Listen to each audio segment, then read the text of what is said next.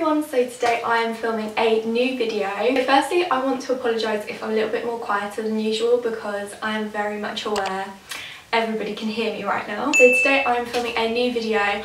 I'm going to be filming a university Q&A video, which I'm so excited about. Yeah, I have been at uni now for 3 weeks tomorrow, and I'm on my second week of lessons basically. So yeah, I'm on my second week of lessons, and yeah, I've been here for 3 weeks. So I'm going to start off by answering kind of the most generic questions. So yeah, I've been asked this a few times. So I go to the University of Essex, which is actually literally where I live. I literally live about 15 minutes down the road, but I am living in halls at the moment, although I am really debating giving up my halls, only because I feel like it's a lot of money that I'm paying, and the whole reason I wanted to live in was to get the whole uni experience, and I feel like that's just not happening this year. Obviously they're really tight on parties and stuff. There literally hasn't been a party since week 1, where there was a few parties, but then it got put on the news and everything and it got a bit crazy, so they literally upped the security. So security literally comes walking in and out of our kitchen and our like hallways all the time now. It's literally crazy, and we have police around literally everything. Plus we have also gone into tier 2 lockdown, Essex has, so that means we're not meant to meet with other households inside, although I'm not gonna lie, I have still been going home. And also I've seen on so many people's like Snapchat stories and stuff, them going into town with like their friends, like people that I know. And I'm like, so are bars and pubs still letting people in even though they're not meant to? So yeah, I don't really understand all of that. Obviously things are getting a lot harder right now, and most people are saying that we're going to go into like a full-on lockdown by Christmas.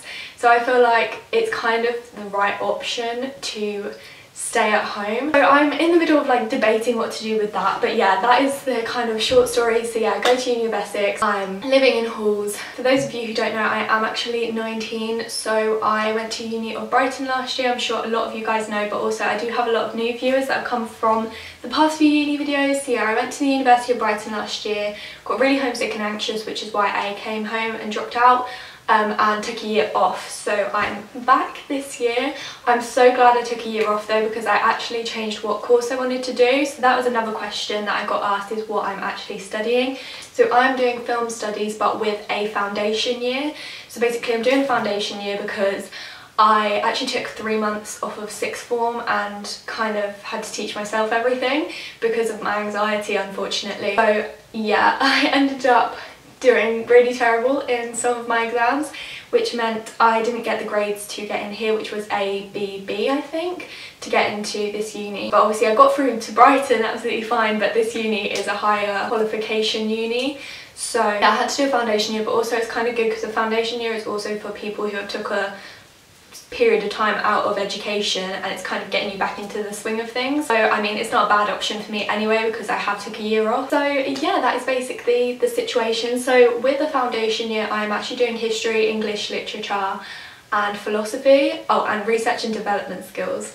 And yeah, honestly it's not the best, but luckily I really like history and English. I did English A-level and I did history GCSE, so yeah, I literally love them subjects, so I'm actually quite happy with that. Obviously it's nothing to do with my actual course, which I will be doing next year, which is film studies, and for obvious reasons I chose film studies. But to be honest, fun fact, I didn't actually know that film studies was a kind of degree that you could get. I didn't really know much about it, so having a year out actually meant that I found this course, which is absolutely perfect for me, whereas last year I was actually doing marketing. So yeah, this is a lot better for me, and I'm very excited to start film studies. Like, it is unreal. I do have in-person classes as well, so my timetable is mixed between in-person and normal online Zoom calls. Plus we have to do a load of pre-recorded lectures and things like that, so the timetable's a bit all over the place, as you would have seen in my last vlog.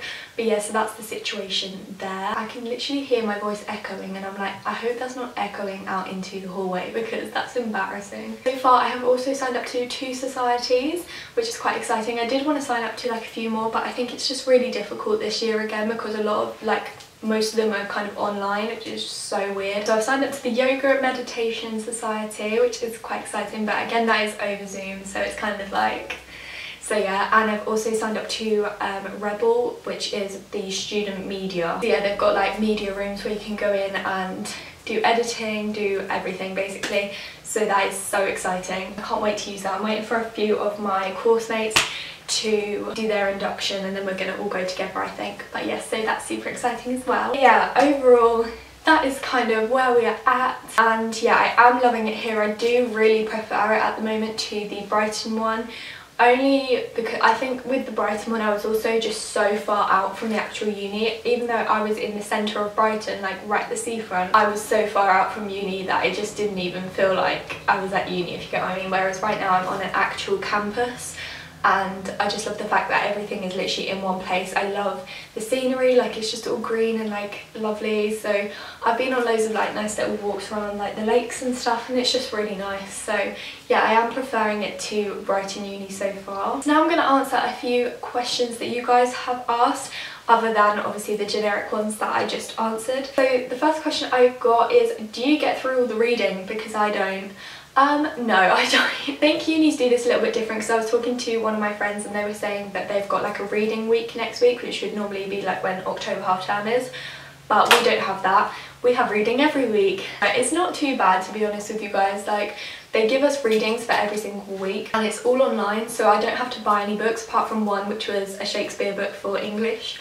But apart from that, also, that book is like so thin, so that's absolutely fine, apart from the fact that I literally don't understand any word of Shakespeare, but you know. But apart from that, like all the other books are online, and usually it just tells you like in week 2 you have to read this chapter. So it's like different books, but just like a chapter or like a few pages from a book. So it's not actually that bad, but no, I can't lie, I don't get through all the readings. I try to. See, the thing with readings is like I just get so lost because they're such boring books.